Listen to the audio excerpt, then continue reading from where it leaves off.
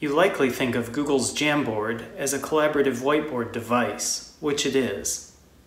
But Jamboard is also full-featured software that anyone that uses G Suite can use from their iPad or Android tablet.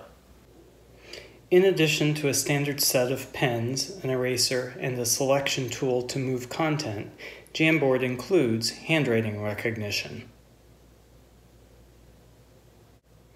It also offers shape recognition for many standard geometric shapes, such as circles, squares, and triangles.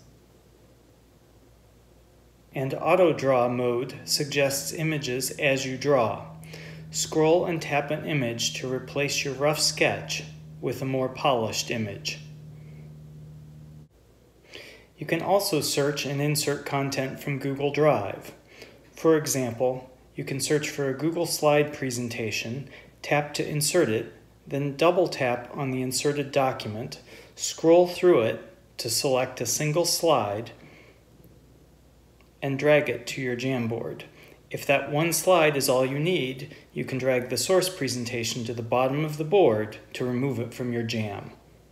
Jamboard also lets you search and insert internet content. Enter a URL or search term and navigate to a page. Tap the scissor icon, then select the portion of the page that you want to add to your board. Then tap Enter to add it. Long press to select and then move an item, or use 2 fingers to resize an object. Jamboard also supports several boards. You can add a new board with a tap on the arrow to the right of the mini board icons at the top of your screen. You can drag and drop an item from one board to the right as well.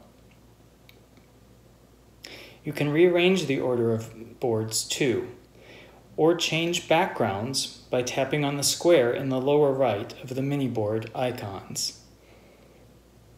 You may also choose to apply the same background to all boards in your Jam file. With the Jamboard tablet app and a G Suite account, you can access your team's whiteboards wherever you go. And you can present your Jamboard to your team with Hangouts Meet straight from your mobile device. For more details, read my article at techrepublic.com. I'm Andy Wolber for Tech Republic.